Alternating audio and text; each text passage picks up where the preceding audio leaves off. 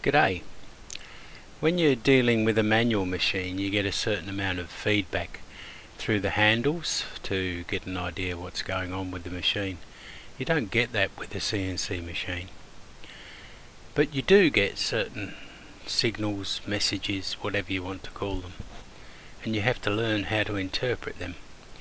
Hang around and we'll see how I dealt with it with a small boring bar that was trying to let me know it had a problem.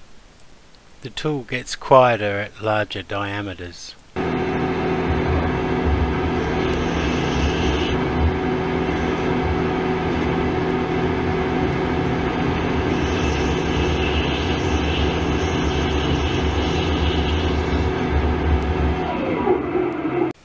I wasn't seeing this terrible finish because the hole is tapped, so I only had the points of the thread basically to see the finish, and it didn't give me enough guide to see what was going on.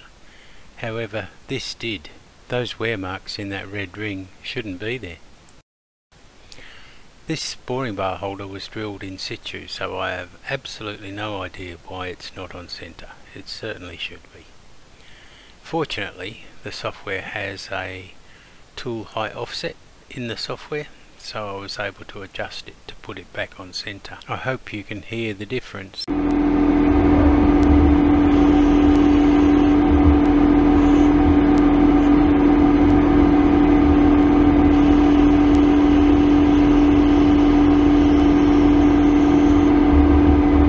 I hope that finish speaks for itself.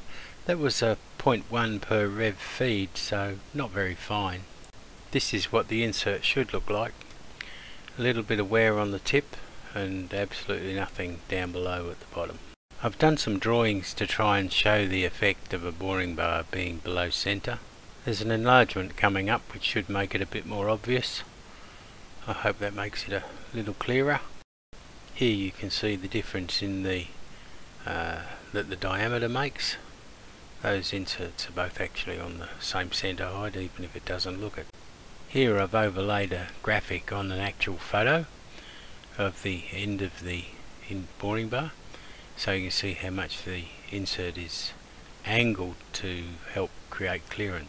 This gives you an idea of how much interference there would be if those inserts were not angled in the boring bar.